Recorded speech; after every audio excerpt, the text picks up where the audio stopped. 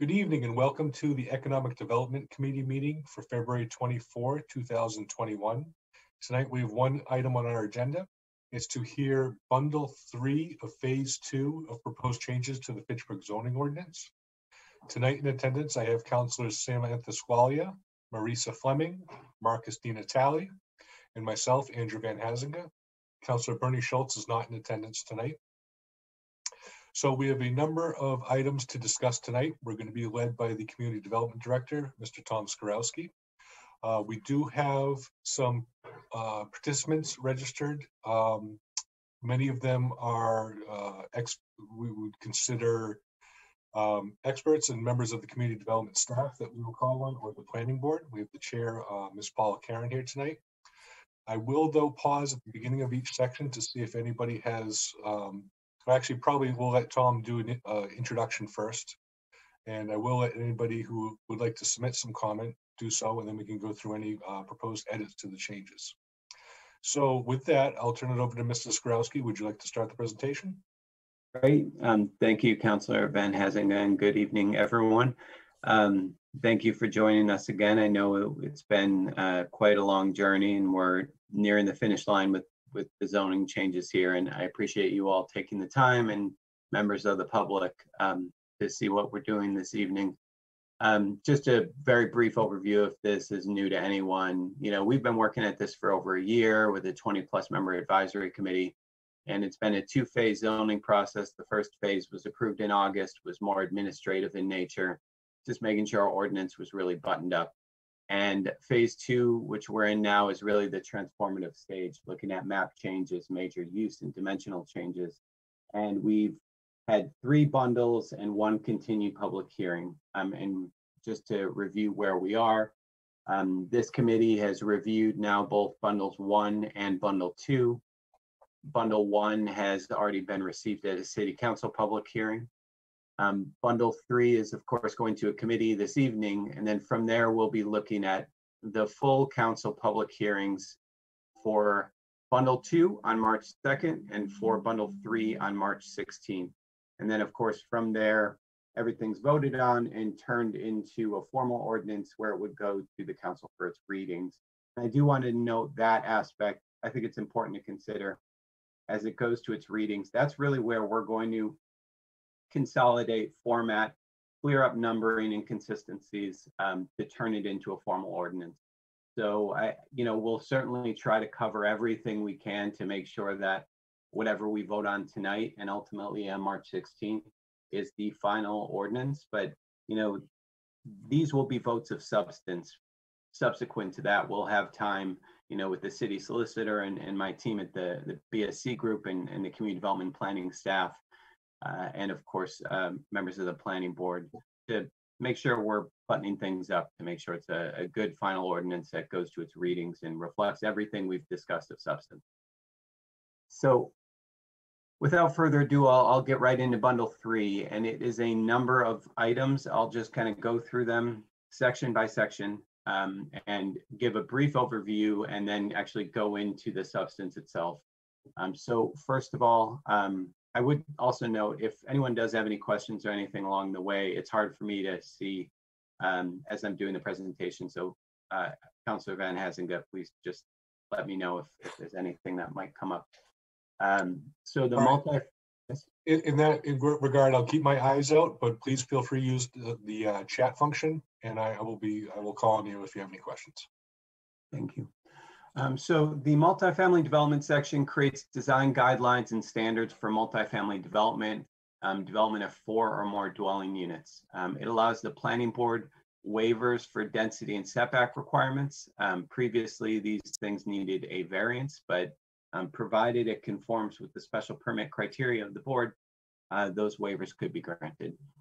Now, as many of you might recall, this was actually a piece of bundle 2, and it was proposed in legislative affairs to table this because there was a concern that we were kind of painting with a broad brush, looking at any development of 4 or more units when, maybe a 4 to 8 unit development might look substantially different than a 9+ unit development, where you might have a more sophisticated development pro forma and plan put together. And for 4 to 8 units, that might not always be the case. So a question was made, could we better differentiate between the two? And so one new addition that you all will see tonight, and then we can jump right into it, is there, previously, again, there's a planning board waiver for density and setback requirements. My proposed sort of compromise to the discussions at our last meeting was to allow that waiver only for 9 or more units. So, basically what this would mean is if there is any development of 4 to 8 units that doesn't meet the density and setback requirements, it would have to go to the ZBA for a variance. And basically in practice, that's how those type of developments have been governed up to today. And it seemed maybe this could solve for some of the concerns that were mentioned. I'll go ahead and jump right into it now. I'm pause my screen for a moment as I'm going to pull it up. And Councillor Van Hazinga, how would you like to handle each of the subsequent sections with given proposed revisions? Should I just start going through it, or how would you like to address this question? Part of the complexity of handling this is that the planning board has already gone through and made changes, which are shown on this document. We are hearing it tonight in the Economic Development Committee, but the Legislative Affairs Committee will also be hearing these same sections following this meeting.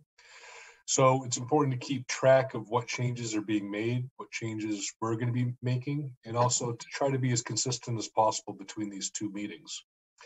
So what I think, I have a number of changes or edits I'd like to propose on behalf of Councilor Zarella, who is on the Legislative Affairs meeting. We've gotten together earlier and discussed these and worked out what we think are some good edits to the document, and we wanted to present them to both committees to make sure that they're heard by both and we can hopefully come to a consistent conclusion. So I do have some edits. I think, how do people feel? Should we go through the entire document before we make edits? Should we go through section by section? And I can put forward any edits that Councilor Zarella and myself have come up with, or that anybody else has. I'd like to see section by section. Agreed. Okay. So I think maybe, Tom, if you could just walk through each section of the document as briefly as possible, and then we can address any questions or proposed changes. Sure. And just one thing to note as we're looking at the multifamily, anything that shows track changes was a change recommended by the planning board, but anything that has a highlight associated with it was actually an addition proposed by the planning board chair subsequent to the meeting. And, I think the additions recommended by Chair Paula Karen certainly reflect the intent of the board's recommendations, but they didn't come directly out of the meeting itself. I think that's worth noting, but most of the changes are somewhat semantic and just kind of better aligning with those recommendations. So that being said, we have the multifamily development definition, which would be new construction, redevelopment, or building reuse on lots in common ownership that contain 4 or more dwelling units in 1 or more structures. And then it's proposed to adjust the principal use table accordingly. As opposed to multifamily housing, we changed it to multifamily development, and then governed its use by special permit of the planning board. Then our purpose statement. I'm sorry, Tom, just going back up to the definition. Yes. I have one proposed change just in the wording of the definition to change the section that says new construction, redevelopment, or building reuse to residential use or mixed use. I'll just put it in, and then I can always accept or reject, but I feel like then at least you all could see it. All right. Does anybody have any questions on that? That's just a clarification of language put forth by Councilor Zarella. Can you say what the change was again? I didn't hear it. Change it. Sure. Okay. So Tom just put it into the document, and it's also available on the left side of the split screen. Okay, With the extensive nature of many of these, I've written them out just to be as clear as possible. So it's just to refine the definition of multifamily development to be a residential use or mixed use on a lot. So it's really referring to the use okay, rather than the construction of a building.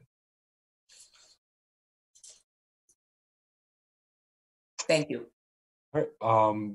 I'd entertain a motion to approve both this change and also the planning board chair's inclusion of structures at the end of the definition. So moved. Second, So I have a motion and a second. I'll take this by unanimous consent unless there's any opposition. All right, it's unanimous.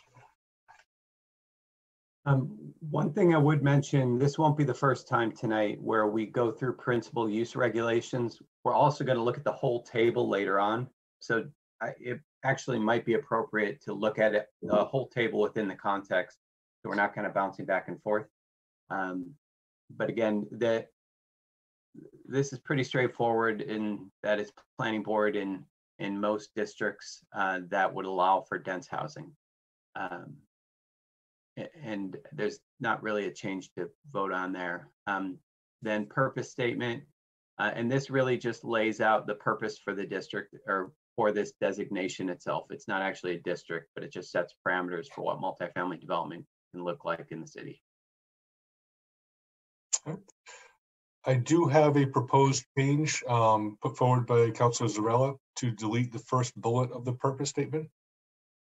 I think you'll see this in a number of the sections, and the idea is to make the document as functional as possible and try to eliminate some of these sections where it's a little more Chamber of Commerce material, if that makes sense. Yep. It's a little more flowery descriptive language and doesn't really point to what is allowed and what is not. Certainly makes sense to me. Yep, I'll move that for approval. All right, I have a motion. Do I have a second? Second. And I'll take this by unanimous consent unless there's any opposition. All right. Please proceed, Mrs. Skrowski. Sure. Then it lays out just procedures that, this is actually an important one to note. So it may be authorized upon the grant of a special permit and site plan approval by the planning board in accordance with the table of uses. And it just basically states the information they need to provide and they need to comply with all applicable requirements prescribed. But that's pretty straightforward and kind of standard language for what we do. And then it goes further to lay out the standards. These standards shall apply to multifamily development in various forms. So we have a bunch of different ways we can permit multifamily development in the city. It could be a 40R smart growth development. It could be what's called a PUD or a planned unit development. It could be part of a multifamily development not otherwise defined. And what this is basically saying is all of these standards would apply across the board unless there was a more rigorous standard elsewhere in the ordinance. And then it lays out the criteria and starts with this statement that the minimum area for property to be eligible is the minimum lot size of the applicable zoning district as listed in the table of dimensional requirements. That's something we do in our planned unit development language. But could I pause there because I know that was one area that was meant to be stricken or voted to. Yep. So in consultation with Councilor Zarella, we worked out a revised section here regarding minimum lot area for dwelling unit. And if you look to the document to the left, it lays out the revised language. So what is being called for is to delete the first section, the minimum area for the property, to get rid of that because it's a little duplicative. And then really to split I think it's numbered 4 here on the screen, into 2 sections. So the first sentence would be one item, and then it would form a new section starting with for multifamily development. And we did identify an issue with the idea to require at least 5,000 square feet for each dwelling unit. We found that in looking at existing projects that have been permitted in the city, it's a much more restrictive area requirement than we presently have. And it also doesn't really work with other uses that are allowed. For instance, up to a 3-family is allowed before it's considered a multifamily development. And that's allowed just in the minimum lot area. So for example, in an RC district, a minimum lot area is 7,500 square feet, and you would be allowed 3 units. But if you wanted to develop a 4-unit property, which would be considered multifamily, you need 20,000 square feet. And that jump just doesn't really make sense. So we do have some revised language that's included to the left. And what it basically does is it builds off the idea that the minimum lot area starts with what would be required for a 3-unit property. So you can see that it would read, for every dwelling unit above 3 units, there shall be an increase in minimum lot area over and above the minimum for that district, equal to 1/3 the minimum lot area for the district. In districts with no minimum lot area, a multifamily use under this section shall have a minimum lot area of 2,500 square feet per unit, including the first 3 units. So what this does is it makes that first item that we struck irrelevant, because it's saying that the minimum lot area is the minimum lot area for that district. But it builds on, say, that you're allowed 3 units for that minimum lot area, because that's an alternative use that you could do. And then above that, you would need an equivalent lot area per unit. Does that make sense to everybody? I have a question. Sure, Councilor Squalia. Is there a limit in the beginning or somewhere? Does it say that this is only for units up to 8, or where is that kind of limit? Yes. So what will happen is, if you look at the previous section that we had struck, there was a second sentence. That's going to form a new item following this, and you can see it to the left in the proposed changes. So there are some exceptions that we're proposing here, that for larger multifamily developments that will require planning board approval, it gives them a little more flexibility to grant waivers if for density, if a more dense development is warranted and works with the surrounding neighborhood. Under that, the developer would have to go to the Board of Appeals. There is an additional waiver. So in our zoning ordinance in the table of uses, residential uses on Main Street on the upper floors of buildings are permitted by right. It doesn't require a special permit. And this allows the planning board to waive the density requirement for these properties. And this reflects that Main Street is a much more densely developed area of the city than other neighborhoods or even other parts of the downtown. And that there currently is no minimum area requirement in this area, but it's also the most dense area we have. These are buildings that many of them are on very small lots, but improve the lots, almost completely. So we don't want to have one thing we want to do as a city is to encourage redevelopment of some of these buildings that are being underutilized. And we don't want to require a developer who's going to just put in a small number of units in the upper stories of a Main Street building to have to go to the Board of Appeals. So this gives a little more flexibility for that type of project, just like we do to larger projects. Thank you. I like it.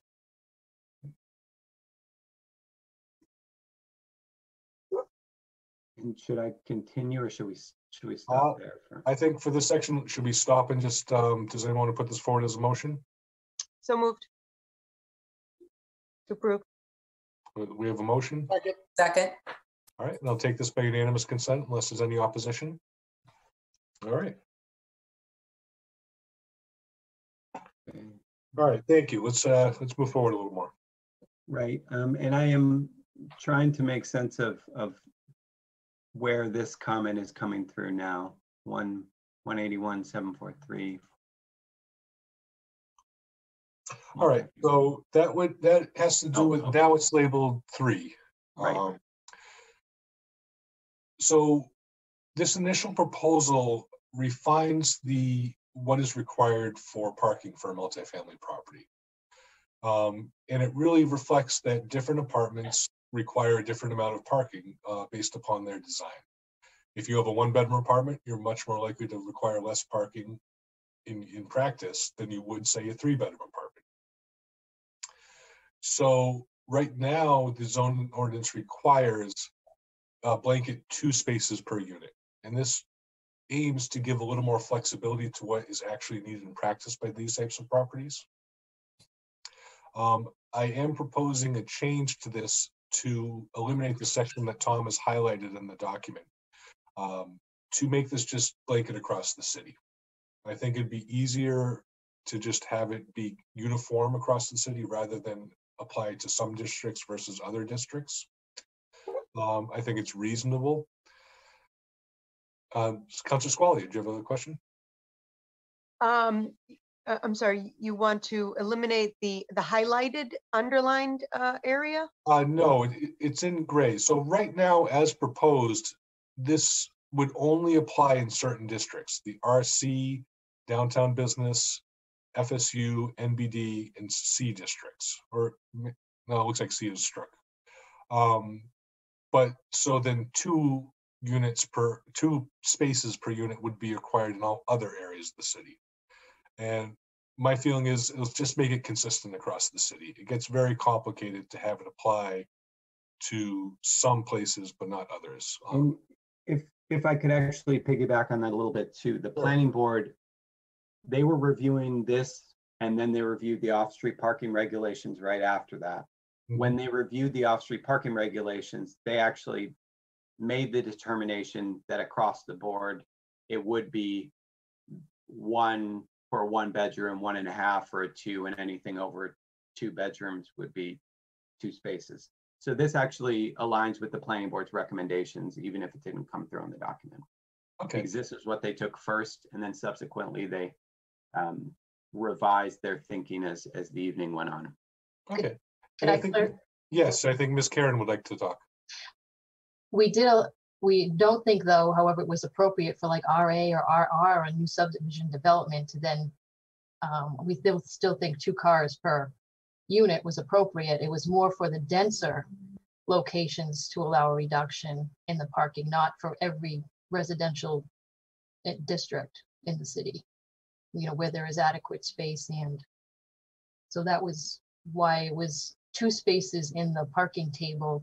But then this provision was going to allow a different allotment of parking for special districts or multifamilies, particularly in districts.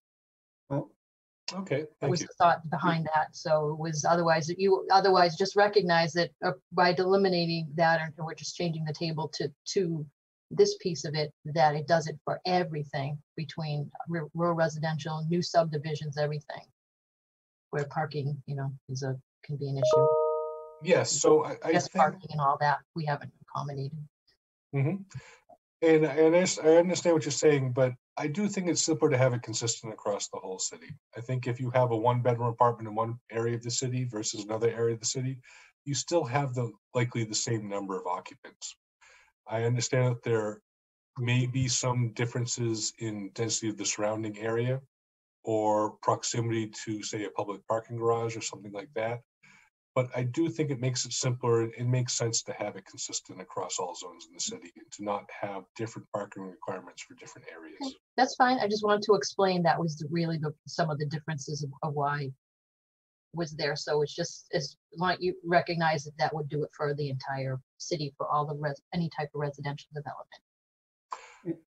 And So Paula, am I mischaracterizing it to say that the planning board went across the board when it got to the table?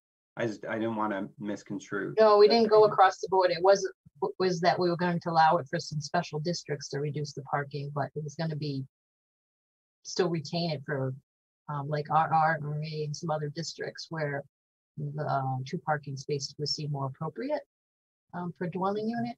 And it was kind of to address the higher density situations, to be kind of like a relief. But I mean, whatever it is the council would like to change it to, we would do, but that was the rationale behind that. That's why it was like in the parking table about, and see this section for other things. The other piece was, you know, it kind of makes, look, going by dwelling units of the 1.5 and how you do on bedrooms, but it is challenging to count bedrooms.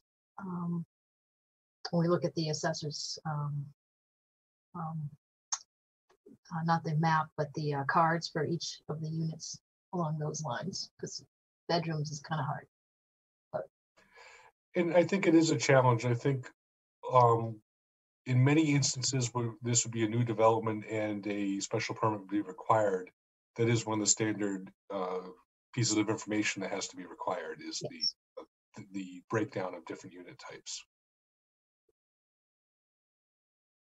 All right, and we do have a question from our planner, Mr. O'Hara. He asked, would the parking waiver referred to in section 3 supersede the existing provision that the planning board can grant relief from parking requirements via special permit? No, I don't think it would supersede that. I believe this would be the requirement that could be waived or reduced. Is that correct, Mr. Skrowski? That's how I've read it, yes. So I think if we were to adopt this, we would have to make a corresponding change to the table of parking requirements. And that's something that would be a little more difficult to format, having it applied to different zones of the city. Now, I'm wondering if perhaps Mike was referring to the statement here that planning board determines that the grant of such a waiver will not adversely affect. Yes, I'm exactly. wondering if it's worthwhile just putting a reference to the waiver section so it's clear that this waiver is connected to the planning board's statutory responsibilities pursuant. I think that might be what Mike's getting at. Yes, I think that's Fair a enough. good idea. Thank you for catching that. Yep.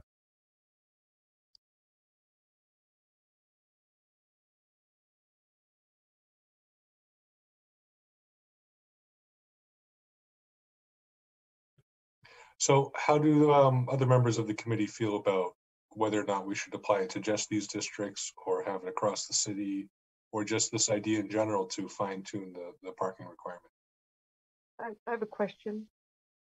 Sure. Just clarifying, what the proposal that you're stating would do is allow developers to maybe build more units or allow less parking spaces per dwelling unit in residential, in our new residential district and in the rural residential district. So right now, before we make a change, the zoning ordinance requires just a blanket 2 parking spaces for every dwelling unit. This is whether or not it's a 3-family or a 50 unit building. In practice, for larger multifamily properties, it is pretty rare for 2 spaces per unit to actually be developed.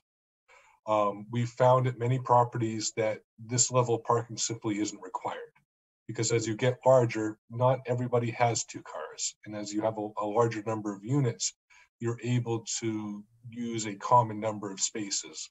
And the planning board in the recent past has allowed for a reduction in parking in many large or at some large multifamily properties, because a greater level of parking just simply isn't needed. So the idea is to tailor the amount of parking that's required to the actual breakdown and size of the units, because different size units are likely to have a different number of occupants. A 1-bedroom unit is typically in the industry assumed to have 1.5 people. So you can draw that you have between 1 and 1.5 cars. Just, as a rough thing. If you have, a 3-bedroom apartment, you're more likely to have 2 drivers and 2 cars, and possibly more if you have older children in the apartment who are driving, or a roommate situation. So what this is intended to do is to just make everything a little more flexible and more reflective of what the actual need for parking is at these types of properties. So the question is whether or not to adopt this idea of being a little more specific in the requirement and where we should apply it. Okay, one more question. Sure. If I was to build a 2-bedroom house, 1.5 spaces, is that 1 parking space or 2 spaces? So I use that just an example would of need. likely number of occupants. So this requirement will not apply to a 2-family house or a 2-bedroom house. That would be a different line in the parking, the table of required. This would only apply to multifamily property. Okay. And it Great. also does Okay. not change anything for existing properties. What it would only do would change the requirement for new development of multifamily properties. Mhm.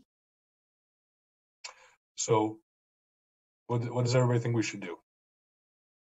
I have a question. I just want to make sure I understood this. Sure. So your proposal is just to keep it to the districts that we're speaking about. Ms. Karen's suggestion is to broaden it to all the districts. Well, it'd be the opposite. So this Okay. is what the planning board proposed here in writing.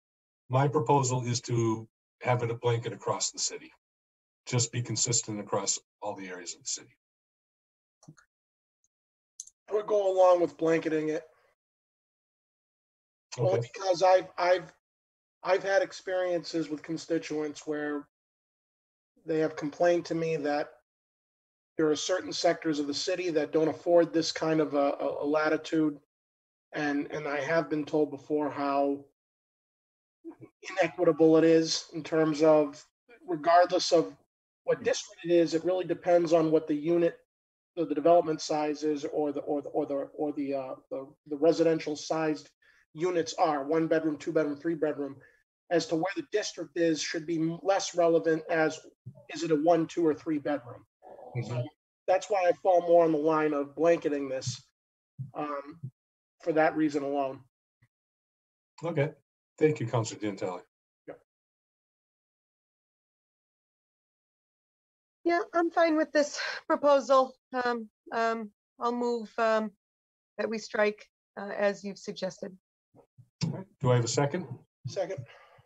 All right. Unless there's any opposition, I'll take this by unanimous consent.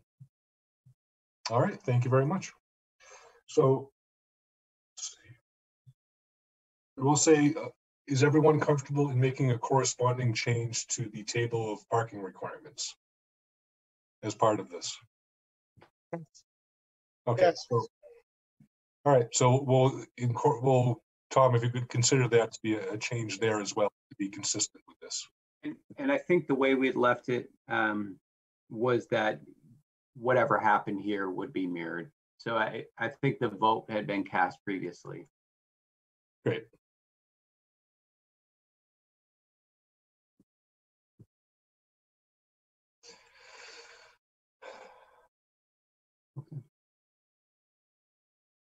Should continue. All right. Yeah, When go right ahead. it lays out a few more criteria, nothing that you hadn't seen or was proposed by the planning board. So I could continue on unless there's a need to pause there, and I can move to other uses. Yeah, I think go right ahead. Okay. And then other uses basically just allow us to have a mixed use project, and mixed use would basically be defined as a non-residential use that's compatible with the residential uses, and it's something that's already permitted in that district. Again, no changes there. The last thing is design standards. And this is really something that the planning board chair and the planning board generally would like to see in a multifamily development proposal, because they feel it's good to be transparent with developers as to what we would look for in multifamily developments. Many cases, a lot of what we see here mostly applies to larger developments, but it's non-binding. It's really advisory, but it's good to kind of put our let developers know what we are expecting in larger developments, because we often feel like we have to repeat these same things over and over with any large developer that comes in front of us. So green spaces, common spaces, bicycle storage, security measures, landscaping, and the like. And I know there was a proposal. Do you want to get into this, or I mean, it was to remove this entirely? Yeah, so do have a proposal set forward by Councilor Zarella to eliminate this section, to strike it. And it's not to delegitimize its importance, but just the feeling that this is something that is better in the planning board rules and regulations. Personally, I could go either way. I do see the argument to have it in, and I do see the argument that it's not really a restriction or a requirement. There should be in the zoning ordinance. I don't know. What does everyone else think? Councilor Squalia? Yeah, I like this design standard section. It's not necessarily binding, but as developers read the zoning, they read this and they want to, make this kind of proposal to the planning board with these certain design standards in mind. And it also gives us, as the city, kind of a placeholder in order to kind of expand upon these design standards in the future, I think, right? Yes, but I would caution that once something is in the zoning ordinance, as we know are experiencing right now, it's a lot more complicated to change. For something like this to be in the planning board rules and regulations, it is something that it would be easier to update to reflect current trends in development, to refine different changes in what the city would like to see. Once it's in the zoning ordinance, it is a big process to change anything. And one thing I would say is often what happens, we'll get a large developer, they'll come and give an informal review to the planning board, and then we'll say, hey, you need to have all of these things. And then they go back to the drawing board and they add those things. And they're generally willing to do everything we see here. And really, as a matter of course, number 13 is a requirement. But it almost eliminates that extra step of having to tell them to do something if we feel like it's important.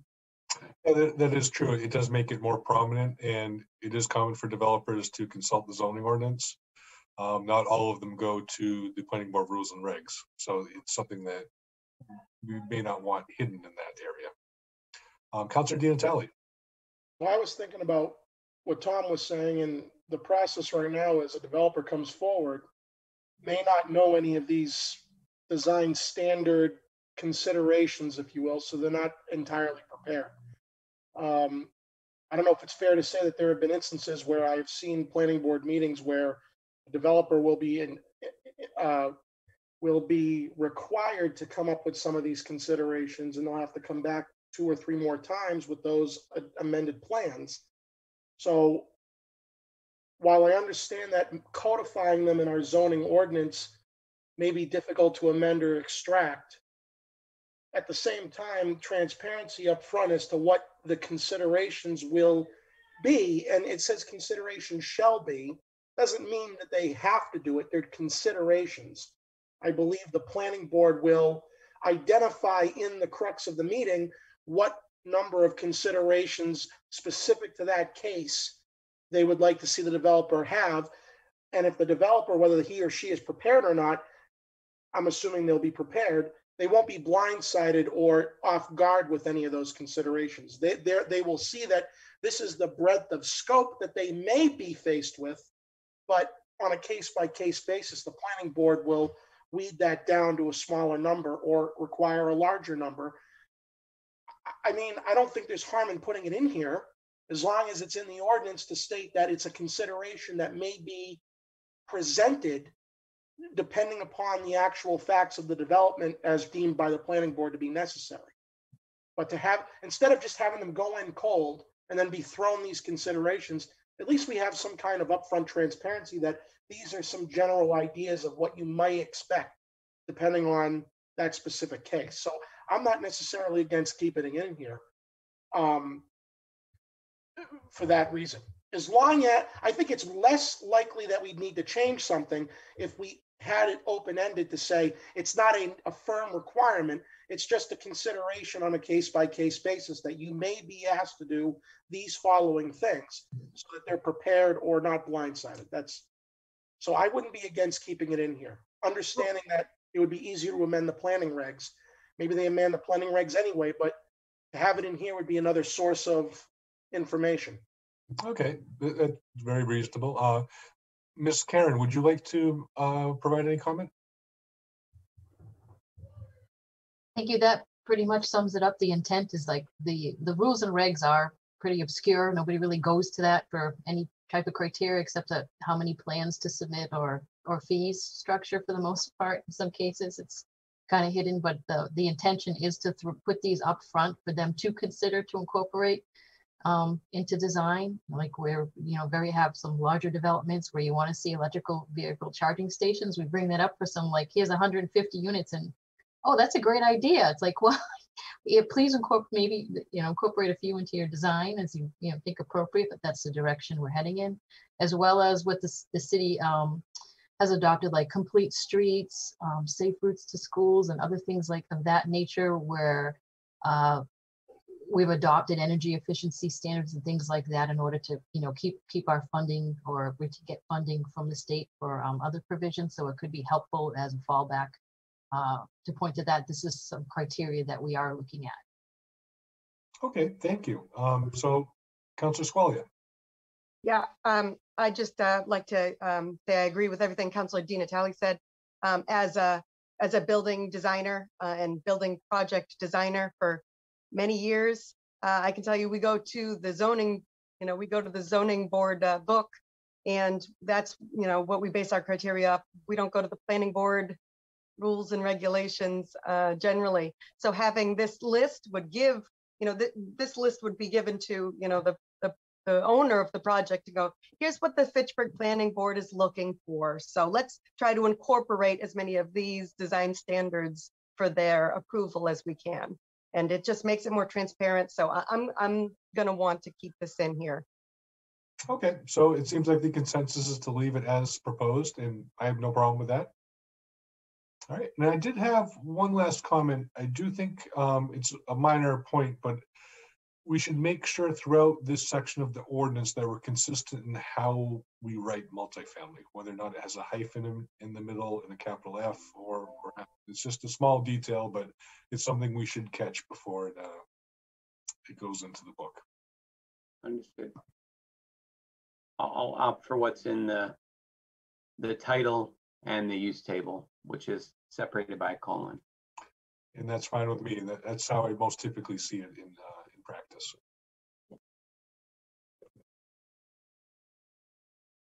All right, so I think that's everything for this section, unless anybody has anything else. All right, Mr. Skrowski, lead us to the next section.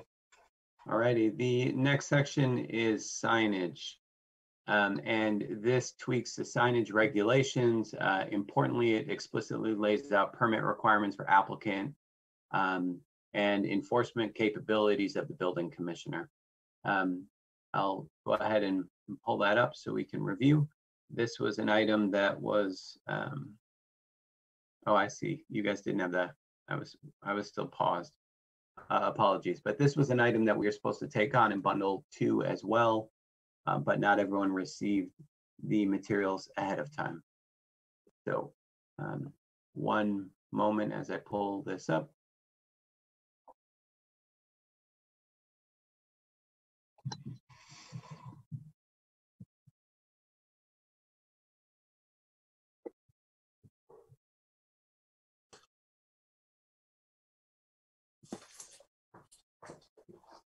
Okay, so a couple additions here in the general regulations 531.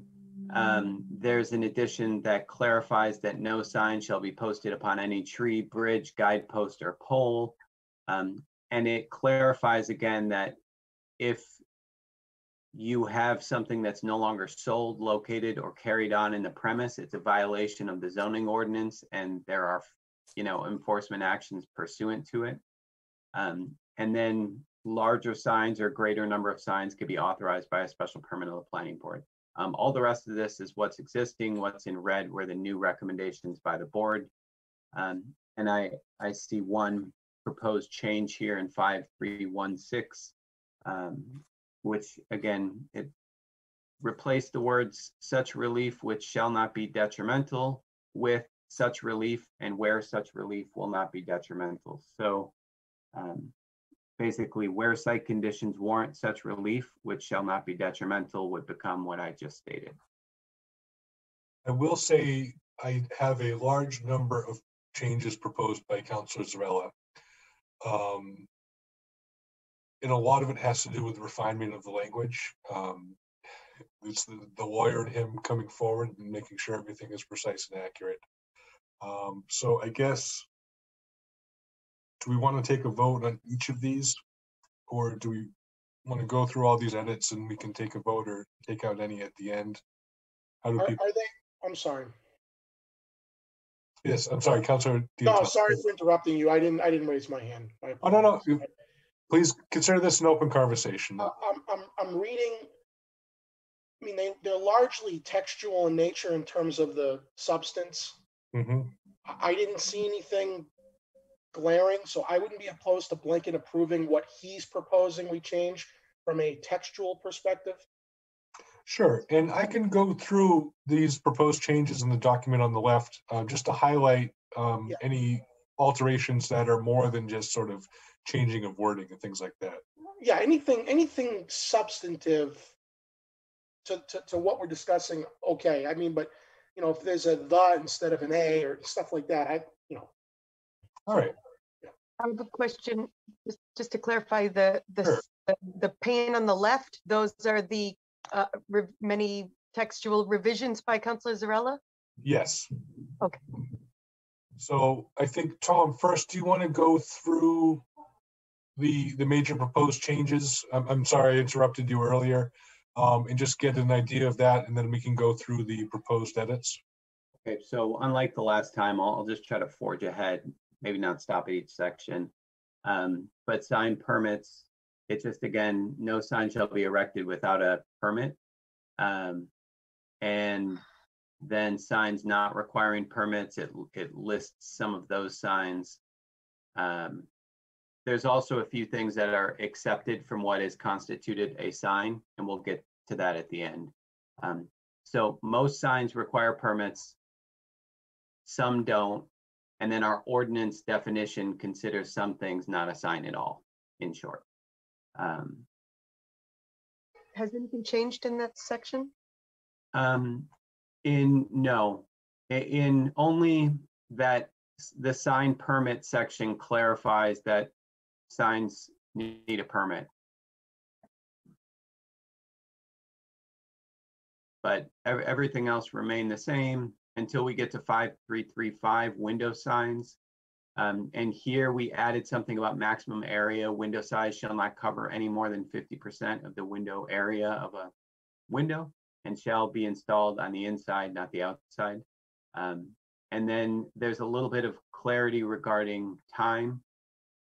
Anything, which advertises products that haven't been removed within 6 days after the notice of a building commissioner are subject to enforcement actions. So if something's outdated, the building commissioner lets them know. They have 6 days to rectify it. Otherwise, it's a zoning enforcement action and a fine, essentially.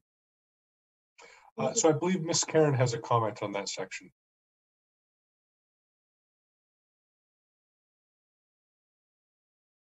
Hi, Paula. Oh, sorry. I'm trying to No find problem. my unmute button, but it's not this, it's the, not, it's 5355. Oh, sorry. That one is okay. No, okay, I'll come back to you then.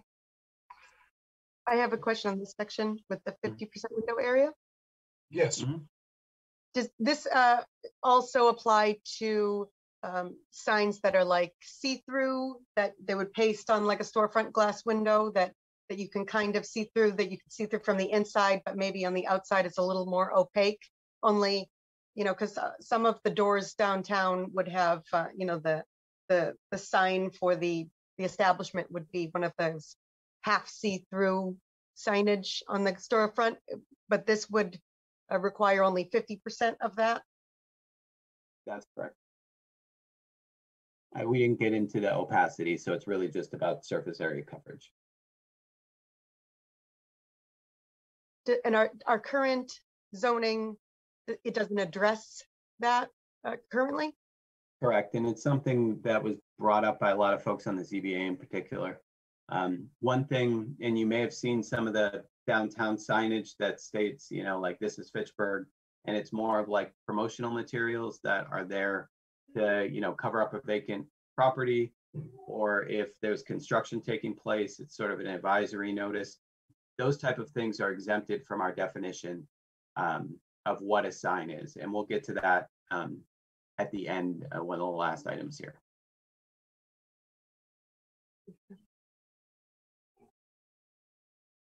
And then temporary off-premise signs. Here we had added standing signs, sandwich board, announcement signs, and just clarifies that no sign shall be located on publicly owned land, sidewalks, or traveled ways unless a license is granted by the DPW commissioner and it doesn't impede accessibility, and they need to be removed and not left on public land overnight.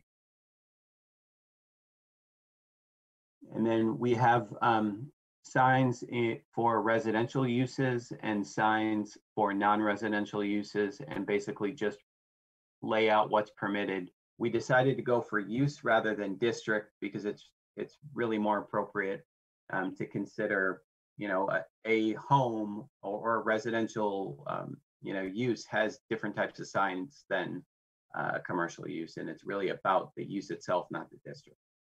Although most residential districts would have primarily 181-534 residential uses. And some minor changes here, adding downtown business district.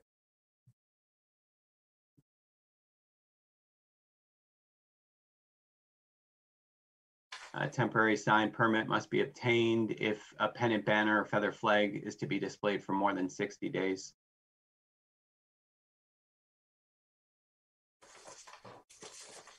And then it lists out the following signs that are prohibited in all districts.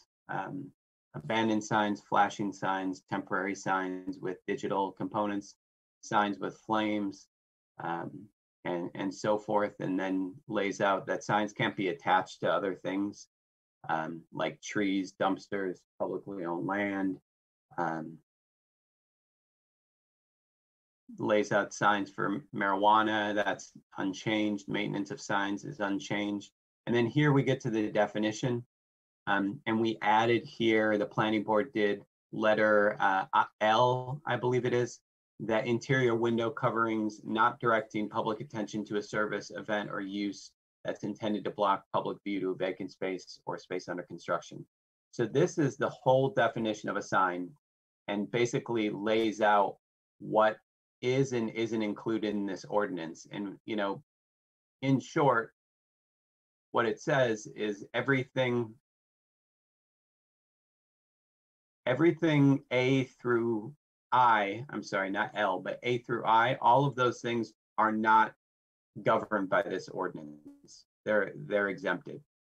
And all of them, except for I, we've currently have in our ordinance. We just added that one.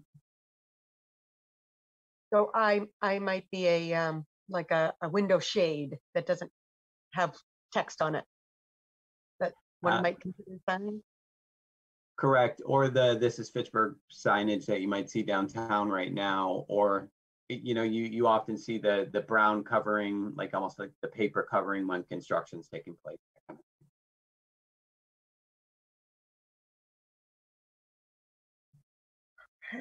And that's it in terms of the planning board's recommendations. All right, so getting back to the proposed edits in the document on the left, the vast majority of them are just changes in wording or formatting. If you look at point number 3, this is a clarification that basically grants an exemption for small signs on a residence that say have, already in the definition, the address number is exempted. But say if someone had their family name or something like that on the side of the house, this would be exempt. It's quite reasonable. The other exemption below that is basically designed to exclude a small plaque, like sometimes the Historical Society has for historic buildings in the city or very old houses. We wouldn't want to require a permit for that kind of small, unobtrusive sign that just adds to the character and is informational in nature. And it's not an advertisement. That's all that is. The rest of them are just clarifications for the most part. If you go to item number 13 on the second page, Tom. I almost would mention 5336, in no Okay. case shall a permanent or semi-permanent sign advertising student housing, rooms for rent or similar be included in this exemption. That feels like some substance there. I don't know. Yeah, so what that is that's really not a sign associated with identifying the a residence. That is more of an advertisement or a commercial sign on a residential property. Does that make sense? Mm-hmm. So those types of signs would be allowed, but they would just require a sign permit like other business signs. Because this says real estate signage is exempt, this section. So this basically says that's not. Correct. And the real estate signs are the temporary for sale signs that are out front of the property. Right. That they're Okay, not. I just wanted to clarify that. Great. Any other questions on this page before we go to the second one?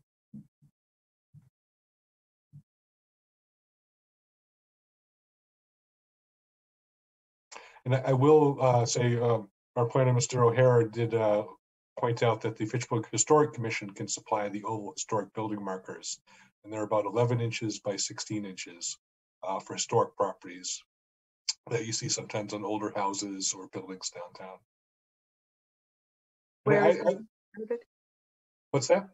Is that noted here? No, that's just in the comments, but that is in reference to item number 3, the second part, that type of sign would be exempt. So if someone has a historic property and just wants an identifying marker supplied by the Historic Commission or Historical Society, they wouldn't need to get a permit. That's an acceptable sign that we could just accept, that we don't need a permit for.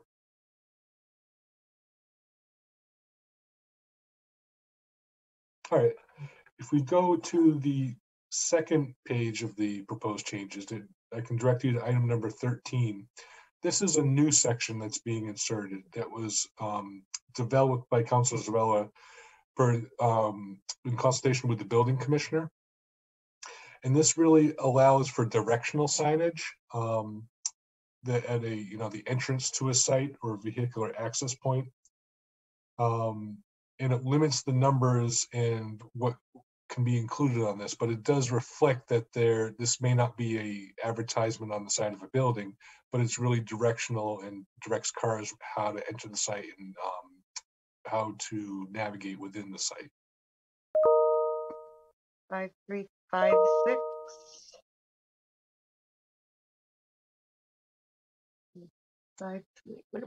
What change is that? 535. Sorry, I'm Councilor Squally. I'm following it here, but I'll bring it down as well. It would be an addition. So we have 5355, and then it would be in addition to the ordinance. It would be right here before prohibited signs in all districts. Oh, okay. So if you see here would be the addition as highlighted on the left-hand side. And if you look at item number 14 in the proposed edits, this would add a definition of directional sign to the definition section of the ordinance. And I think just to depart for a second, Ms. Karen had a comment on 181-5355 that we never got back to. Ms. Karen, do you want to bring that up now? Sure, thank you. It's about the banner pieces. Let's see, I think it was D. It has to do with the size and quantity. And there was a suggested change to the language. But I don't know that the suggested change captures what the intent was.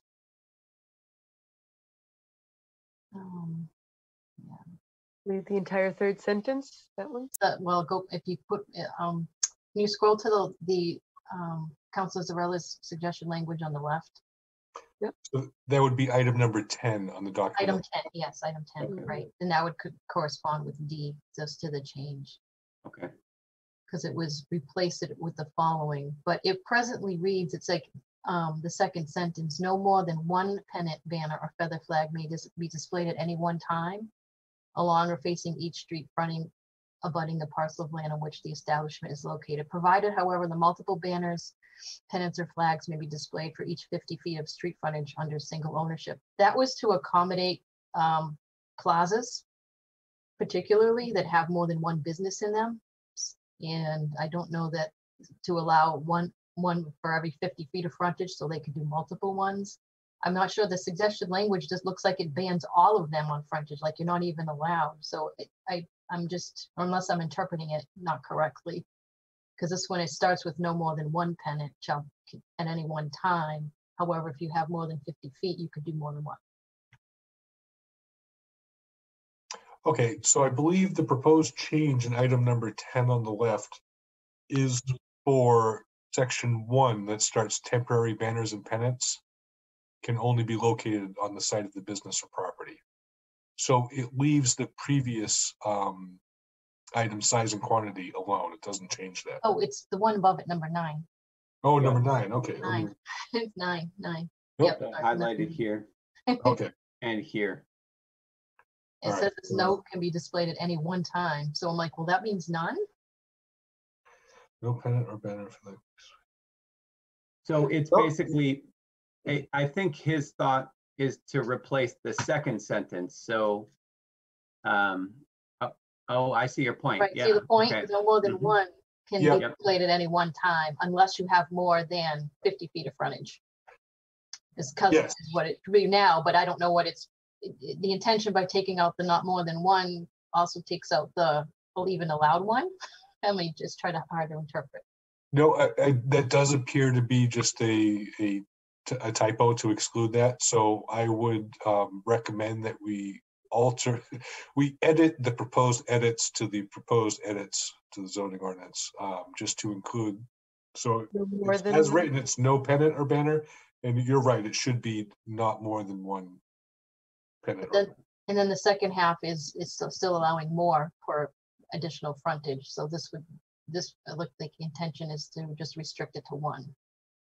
So what it is so this is only to replace the second sentence, the no more than one banner, and it's still so it'd be one banner for 50 feet of frontage, which I believe is the same intent as written. Any 150-foot length or less of street frontage, not more than. or For less. each 50 foot, For each. it seems like it's clear that you can have more than one. I think as initially proposed, so it's restricted to not more than any one time. But as written, it's multiple banners, pennants, or feather flags may be displayed for each 50 feet. Right. That's a little unclear, is how many multiple per 50 feet. So I think the intent is to clarify. So it'd be one per 50 feet of frontage. Right. Correct. We're trying to explain this. It's one per 50 feet. Yes. For parcels that are under one owner. So it's kind of like for those that have those multi-businesses that they want to either rotate or be able to put out something for each of those businesses, they could do that. A business could take a permit out. Mhm. And they wouldn't be all congested, but. Yes. So and I think just with the correct wording got us out from Councilor Zarela, that we should edit it to no more than one. I believe I may have said not more than one earlier. No For more 50 than feet, any one time along or facing any 150-foot length or less. Can there be a clarifying that says you can have one pennant for each 50-foot length? Like, Yes, so what this that is saying, possible? as proposed, is that you can't have more than one pennant for each 50 feet. For any one 50-foot length. Yes, so if you have a shopping plaza that's 200 feet long, you can have one pennant every 50 feet. Well, sometimes that doesn't work either because you only have like an island. Yeah, and it may So, not you like work going for like- every circumstance, but what it avoids is sometimes you have just the row of, 15 pennants or those feather flags in a row, and it's just blocking the view of everything. Mhm. Okay. At least that's a compromise. It's just trying to make that clear to make sure we don't eliminate it and we allow for multiple ones for those types of businesses that want to put something out there once in a while. Yes, I believe that is the intent. So it says establishment, but what if it's a plaza where there are multiple establishments? So it would, in terms, I'm sorry, where do you see? So I- 50-foot length or less of street frontage abutting the parcel of land on which the establishment is located. What if So what if it's like Park Plaza? So I believe the establishment would be in reference to the whole property, not individual tenants. So it looks like if we made that one change, it would be identical to what exists today. So I'm wondering if maybe we're missing the intent of the councilor's ordinance and if it might be appropriate for him to propose the amendment in legislative affairs. You are right. Now that I'm looking back and forth, yeah. Sure. So would anybody oppose to leave this out, and then we can address this in the next committee hearing, and he can explain it further? Sure. All right. Okay. So then back down to the bottom, prohibited signs in all districts. In this, I don't know if you have any commentary on this change here. It seems verbiage in my view. Yes, I believe the intent is just to clarify the format and some of the verbiage, but it's, if you compare, it's a lot of the same things that are Right. Instead of letters, it's 5, 3, 6, 7, 6, 8, etc.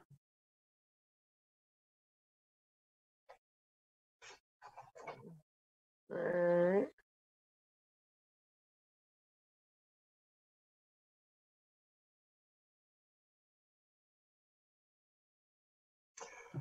And the only other thing is, at the end, there are some sort of questions. We don't have specific edits to put in, but Councilor Zarella can probably discuss these more in the legislative affairs meeting. But I just did want to bring up, there is the issue of how to treat political signs,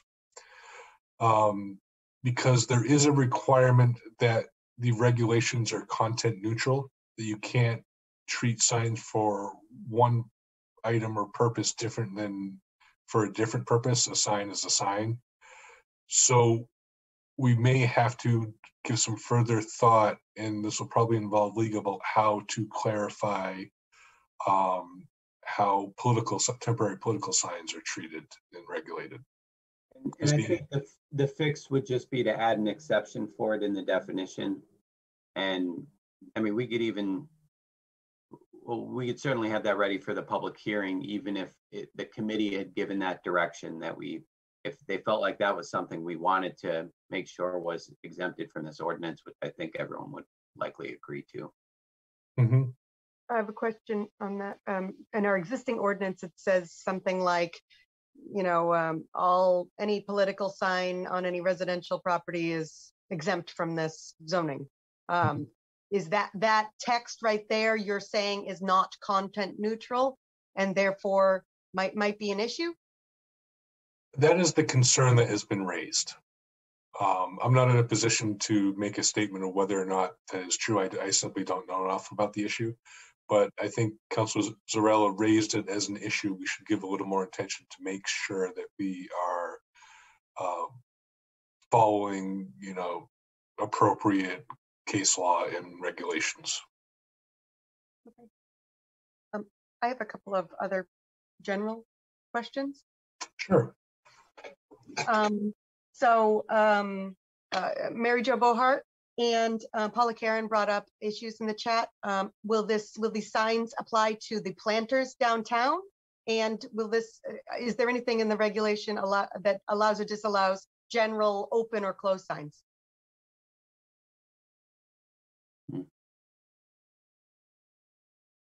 I don't think that would be considered a sign. We could certainly make an exception. Well, it's a flag. There's flags too. Right.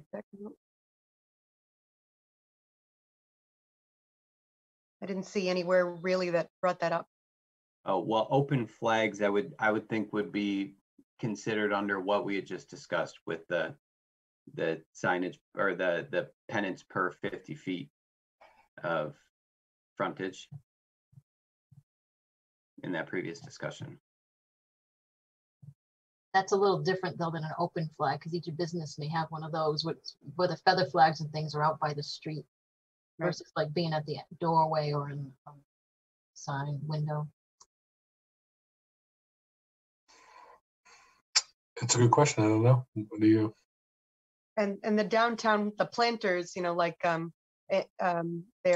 a plaque on each planter, and that goes to, promote, the play for the flowers to the Rotary, and also the Knights of Columbus has some planters with placards on them. Is there anything in this ordinance that allows or disallows those specific signs? So I think that, currently we have it. It's not in our ordinance today, prohibiting it or allowing for it with an exception. So it's been happening in practice. If we wanted to codify it, I would just recommend adding it to the definition exceptions here. Definition of exception, exemptions? Exactly. Okay. So an exemption for like open signs and maybe bench signs, planter signs, things to promote charitable. I don't know what wording, but maybe we can come up with something. I think that makes sense, but I do think we have to be deliberate and consider to the specific language we use to define those things. I think conceptually, I don't have any problem excluding those things. A reasonable open sign hanging by a door is no problem. It goes in at the end of the night when the door closes. No problem with the signs on the planters. They're generally smaller and unobtrusive. I just think we have to be mindful in how we just, craft the language, but I think that's reasonable. Yeah, I just want to make sure that whatever we're proposing is not going to disallow that or require permits. Mm-hmm. I also have another question about 181.5337. I don't know if anything has changed in this particular section, but for temporary off-premise signs, it says such signs shall not exceed 6 in number per promoted event, including any signs that may be placed on premises. So, for example, like the Greek festival might put, a couple of signs at the Greek church. They might put, 20 signs across the city. Is that not allowed? Because it's, if they put 2 at the church, would they only be allowed to put 4 within the entire extent of the city?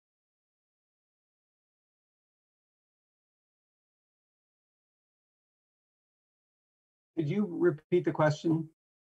So 181.5337, temporary off-premise signs. So there's an area that says, such signs shall not exceed 6 in number per promoted event, including any signs that may be placed on premises.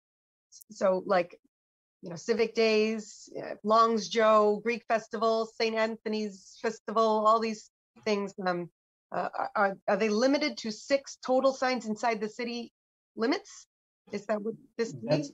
That's what we have today. So we didn't propose any changes. That's what exists. I mean, is this practical and realistic? Maybe this is something, I think that is a good point, that the number of signs that would be appropriate is heavily dependent on the size and scope of the event. When you have something like Civic Days, which includes most of Main Street, you may need more signs. So I guess, do we define it in a number, or how do we approach that? I would propose that we strike that sentence. I mean, what would be the problem with striking that sentence?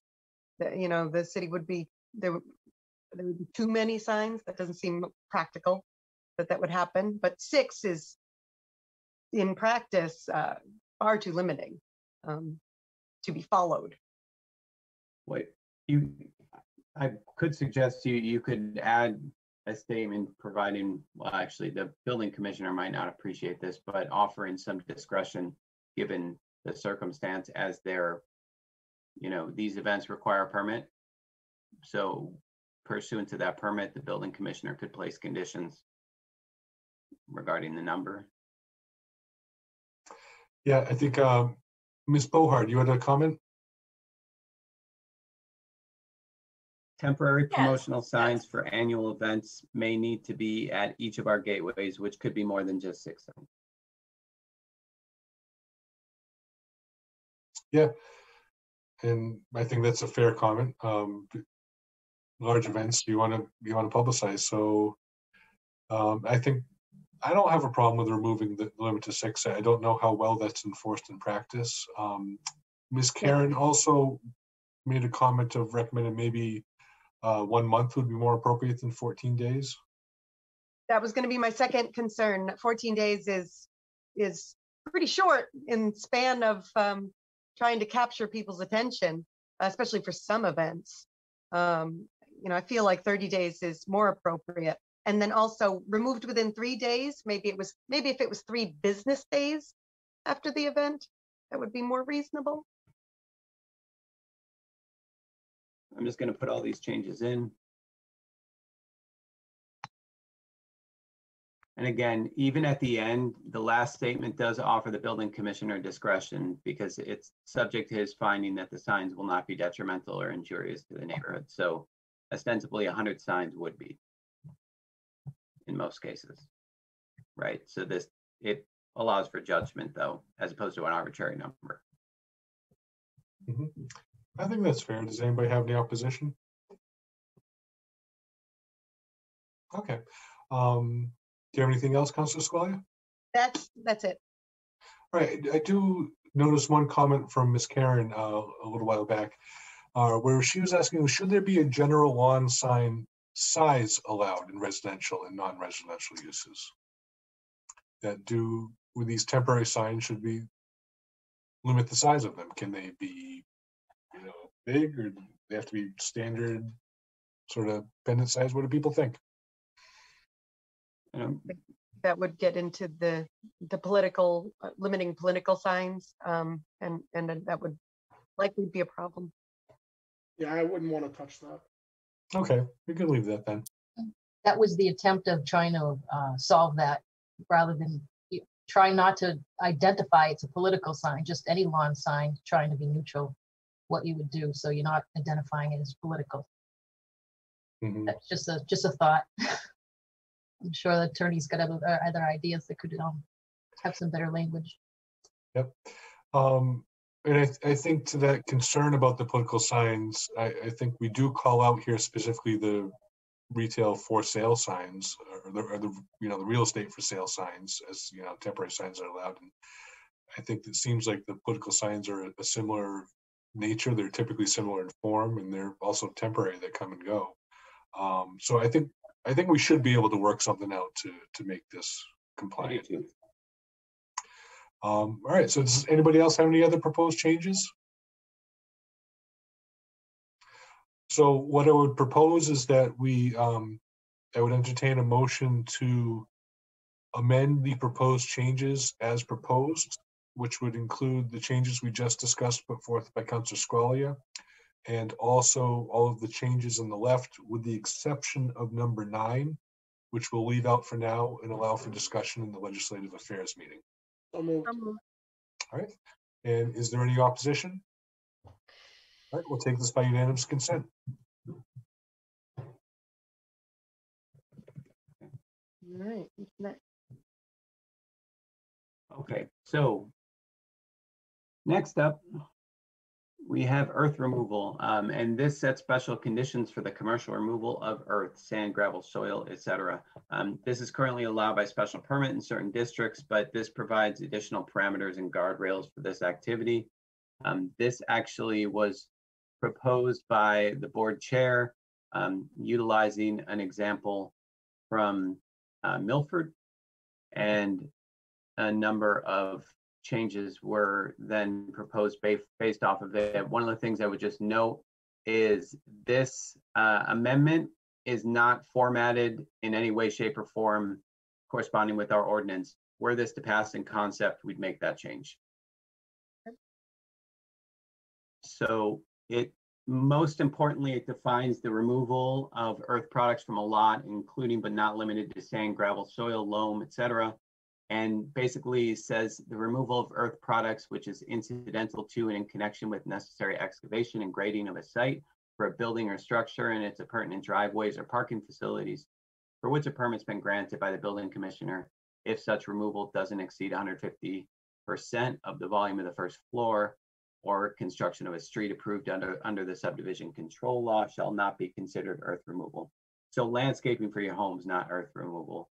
Standard construction activities for building are not considered earth removal. This is when people are taking a considerable amount of earth away from a site for commercial purposes primarily, or for grading purposes of significance. So I'll just kind of pause there. It then goes further to request a permit from the Board of Appeals, and then lists out a series of conditions for what this earth removal could look like. The one addition that was recommended by the Planning Board is that earth removal activities conducted in the Water Resource Protection Overlay shall comply with those additional requirements. And similarly, they need to comply with the Stormwater Management Code. These are just guidance for developers that would be doing this activity. Those are already requirements per se. And those were the recommendations of the Planning Board. So I'll really pause there, and this could be an opportunity if people have additional comments to make. Right now, nothing exists within the zoning for earth removal. It's just what exists right now? Nothing is allowed? It's allowed, so we could certainly take a look at the ordinance itself. It's allowed by special permit in select districts. And the definition, well, so it's basically across the board special permit, not allowed in the FSU district. And the definition itself, the removal or relocation of materials such as topsoil, sand, etc. So it's very broad, as opposed to the new one's definition would be quite more specific. Specifically, would this new proposal be across all districts? It would be. It would set standards for what would take place across all districts. There is a proposal in the dimensional and the table of principal uses to look at that to see whether or not the council would want to restrict it to certain districts. Right, and we could certainly get to it when we have that discussion later. But this would pertain to any earth removal operation that qualifies under this definition in any district that's looking to get permitted. It also does not change. This is the current definition in italics there. That's just there for reference at the definition. That's the present definition. So it's not changing the trigger. It's just providing criteria for the special permit to help clarify. Is there anything, if you were to remove, there's slope requirements, is there anything that specifically defines retaining wall requirements? Or is that not in this section? So we can certainly get to that when we get to the recommendations by Councilor Zarella. One of the requirements of a special permit is that they receive departmental review, which would include DPW engineering and all the other DPW boards and or divisions, and they would provide their feedback accordingly. But one of the things that Councilor Zarella had proposed is that this undergoes further review by DPW to add any conditions as they see appropriate. And I believe there is a section that does deal with the restoration of the land following the completion of the earth removal activities.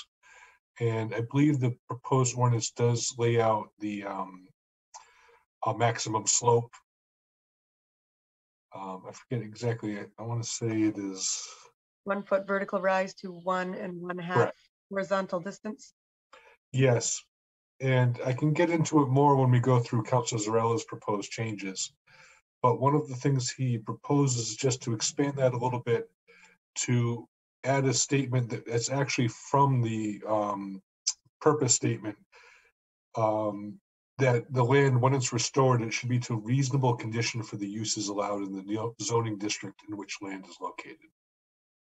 So that, by definition, when you are removing earth, you're changing the physical characteristics of the land. And when you're done, you have to make sure that it's a reasonable, usable land or format when you're done. That you can't leave it, just scoop out at the side of a hill and then leave a cliff. That you have to grade things down and make sure it's usable if it's a residential area, that you could develop houses on it or so forth. Did you say this does not apply to driveways, like personal home driveways? So one of the intents for this is to differentiate between earth removal as an enterprise, or sort of the primary use of an area, and then earth removal, which is incidental, which is part of something else, whether it's building a house, putting in a driveway, putting in a road, or things like that. Because the goal is not the earth removal in that circumstance. The goal is to get a driveway or to have a subdivision. Okay. Or to have a drainage basin or something like that, which may require earth removal, but that's not the intent of the operation. Earth removal is you're taking sand or gravel out and using it for a different use on a different site. Okay. Now on the left, Tom has brought up the proposed changes put forward by Councilor Zarella. Many of them are insubstantial, just changing in wording and things. He did recommend that the special permit granting authority be changed from the Board of Appeals to the Planning Board. And just that this involves site plan review and things that the Planning Board is a little more experienced and typically works with, that Board of Appeals doesn't typically handle. So it's just, it may be the better equipped board to hear this type of item. And I think the planning board had proposed ZBA, understanding that Councilor Zarella and others on the council might shift in the other direction if they didn't see appropriate. I think they generally seem fine with either approach. And I did see a note from Ms. Karen that she's fine with changing the planning board.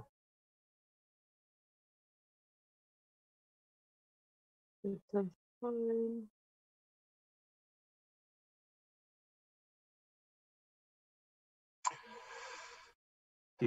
Do you want to go through these proposed changes in detail, or are we good? I think everyone can take a look at them. It's just, changing wording here and there. One change would be that the proposed ordinance includes setting a performance bond to guarantee the reclamation of the property. And that amount would probably be more appropriate to be set by the city engineer versus the special permit granting authority. And this is typically how bonds are handled in such as regards to construction of subdivision roads and things like that, for instance, the planning board doesn't know what an appropriate bond is to ensure that a road is completed satisfactory. And the planning board typically relies on the city engineer in the engineering department to determine A, what's the appropriate amount, and B, also to release the bond to say that this is completed satisfactory. So that change would be consistent with how we act in other similar circumstances.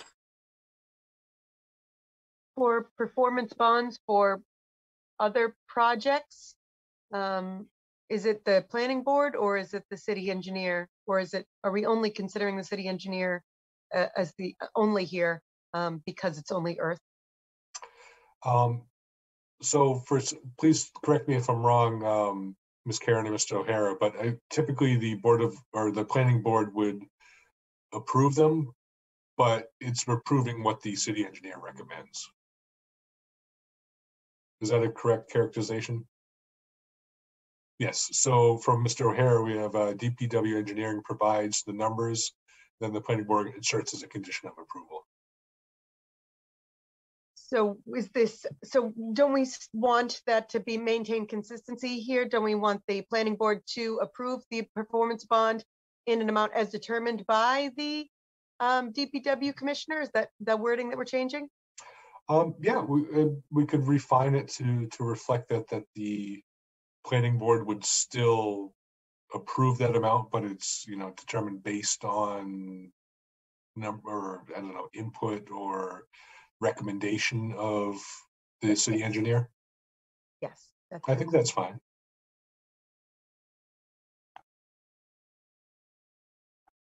Reasonable condition for the uses allowed in the zoning district in which the land is located. Which one's that? 3.7.4. So what that is inconsistent with other sections. Councilor Zarella is proposing to delete the purpose statement to really get to the nuts and bolts of what is expected or required or permitted. But at the end of the purpose statement, there is a sentence that he thought was pretty important about the reclamation and restoration of the property. And basically it just moves that intent down to the restoration section and just clarifies that a little. So that it's not just governed by a mathematical slope formula, but that the restoration returns the land to a usable format for what would be expected or allowed in that area. Following expiration, withdrawal of permit or upon voluntary cessation of operation or upon completion of removal in a substantial area, that entire area shall be restored to reasonable condition for the uses allowed in the zoning district for which the land is located. Yep.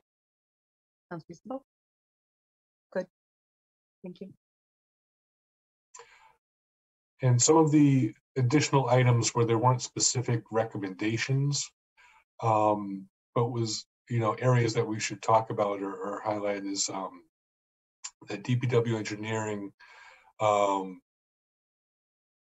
would be helpful to have them develop specific standards that would be suitable for the city. And it may not be something that has to be in the zoning ordinance, or it could be, just a available expectations or something, but just to have a common understanding about how we govern these.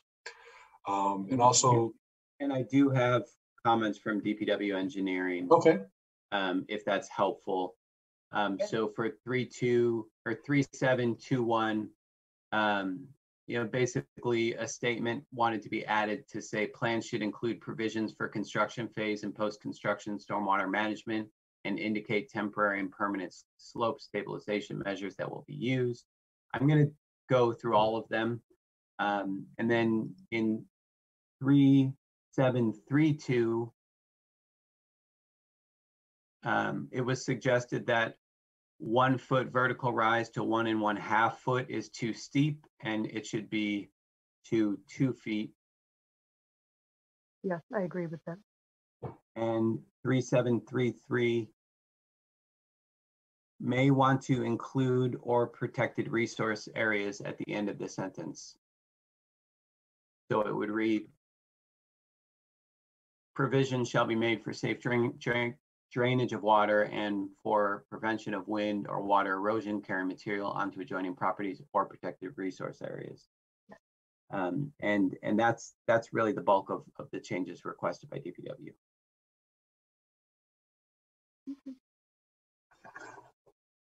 And for what it's worth, the one concern that was stated that really, I don't know how the zoning ordinance could solve for it, but how do we solve for the fact that a lot of these areas where we have earth removal, the roads can't withstand heavy truck traffic? And that was a concern that was flagged, but not necessarily as a condition to be added here.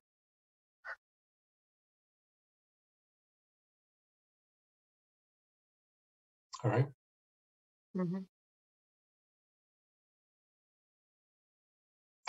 All right, so what I would propose is we could maybe take these, all of these edits in one motion, unless anyone has any objection, any specific ones.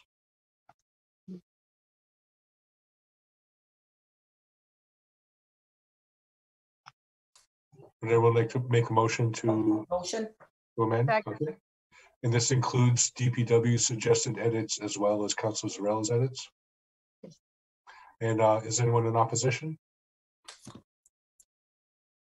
All right, so. Okay, is so that by unanimous consent? the next district, No, sorry to interrupt, Tom, but if we have a shorter one, that would be good, because we do have to adjourn at approximately 6:50 for a special council meeting. So that we're hoping to get out of the way before the legislative affairs meeting. right? And we can continue up the rest of the items tomorrow night. So if we have a shorter one, maybe site plan review, is that? Yep, so site plan review capabilities. It explains the planning board's site plan review capabilities to include 3-family developments, non-exempt container farming, timber harvesting, contractors' yards and related uses, and drive-throughs. The planning board also had suggested adding earth removal, but suggested that if the earth removal authority was handed back to the planning board to basically strike that. So that's their recommendation. I'll go ahead and pull it up now so you can see how it's reflected.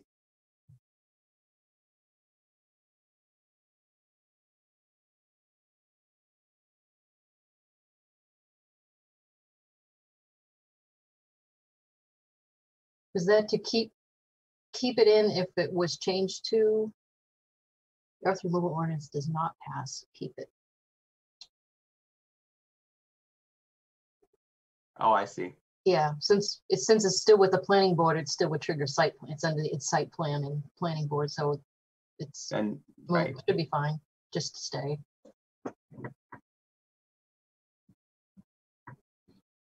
So the things in red are the things we are expanding? Correct. And 1819522 is more of just an encompassing. If there's anywhere else in the ordinance that says site plan review is required, but it's not here, it's kind of a cover to ensure that this allows for that. But you know, the big thing is 3-family uses. That was a request from the building commissioner. And then we just added non-exempt container farming, but we should really be able to take a look at what those projects might look like. And then contractors' yards, lumber yards, salvage yards, those are all things that you know, we want to see and we have a demand for, but you want to have a sense of what the site's going to look like. And drive-throughs as well. I did have a couple of changes proposed by Councilor Zarela. The most substantial of which is to strike municipal from 1819511 and 1819512. So what that would be is, for instance, the development of the new city hall would not require site plan removal or approval. I have a comment about that proposal. Sure, Ms. Karen. I think it'd be nice to keep the municipal there because it provides a public hearing process for the public for public projects, especially like the school, parking lots, municipal lots, things of that, you know, aside from, you know, City Hall, which is already done. but it's transparent and provides the public opportunity as well. So I think it's important to retain that.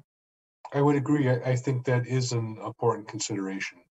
We have a comment from Mr. O'Hara that questioning whether these municipal uses should be exempt, that several city-owned parcels have gone through site plan reviews, such as the City Hall campus, the Oliver Street parking lot, which is in development. And then it's this feeling that the plans got better each time we were able to review and talk about things and get input. And I think that's a legitimate critique that maybe we should keep this in, that we don't want to restrict what the city can do, but there is value to having a forum for things to be discussed. I agree. I'm opposed to removing municipal.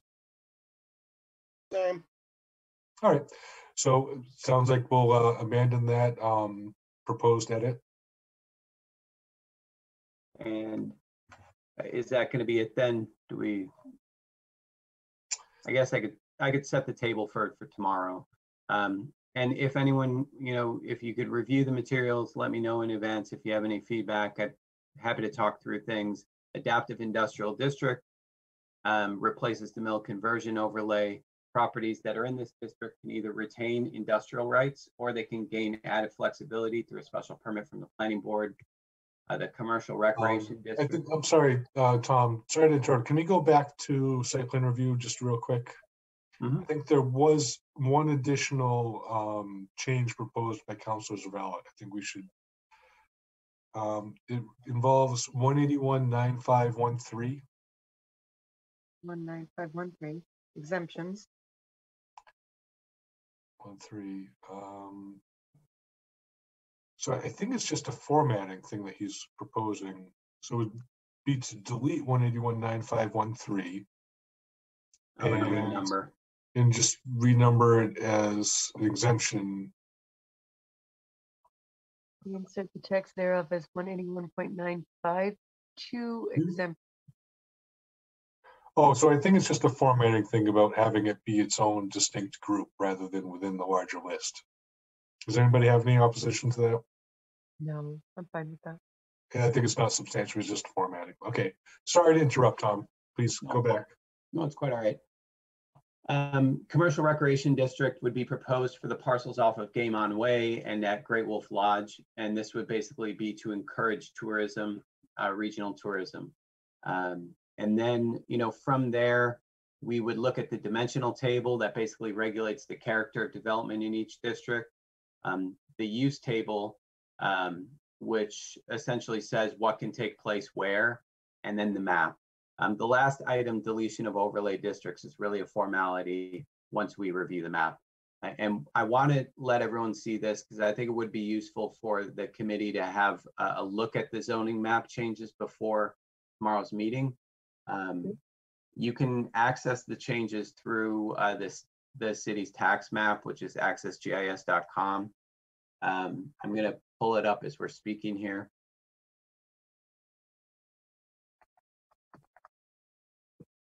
accessgis.com/Fitchburg MA.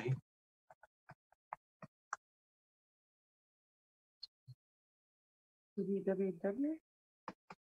Yeah, I don't think you need to put it in, but Access ACCESSGIS. AXISGIS.com/Fitchburg MA. Access. And then if you go into, this is our tax map. If you go into the layers section, you can have our zoning map, which is our existing map. And clicking here, you can see what all the districts are. That's our existing map today. Then by unclicking that and clicking proposed zoning map, you could take a look at what is proposed. And it'll generally, it takes a minute or two to kind of reload. And so when it loads up, what you're actually able to do is go through and look on a pretty detailed parcel by parcel basis, every property that's in or out of a district. And the technology never works when it's supposed to, as I'm presenting it to people. But you can click here and switch to imagery, which is basically a satellite view in the background, so you can actually see what the properties look like. So it's not just an abstract map. If you want to switch it back, you can just go back to streets. And then you can actually click on this I button and identify individual parcels on the map and get more information on what the address is, what the property owner is, what the size of the parcel is, all of that. So as we're making these decisions, you can really tie it to the individual kind of parcels in question. And then from that, I had sent the council a list of track changes, sort of planning board recommendations to the map. And it might take me a second to pull up, and it was included in the links to the board. I don't know if you want to give me a minute, or if you've got to go to this next committee meeting. I'll really defer to you all on this one. Is that the council committee's bundle 3 clean? Included in the package were actually 2 links. One link was to Access GIS /Fitchburg MA, and then the second link was a what's called it was a link to the planning board recommendations. And it sounds like some of you did not see it, so I'm actually going to go through and Oh, yeah. It's at the email in the bottom, proposed zoning map. Yes, Correct. it's within the body of the email I forwarded from Tom. So in that case, I will actually pull it up just so you all can see how it operates. I think it would be appropriate for you to take a look. And also see the planning board's map recommendations. Okay.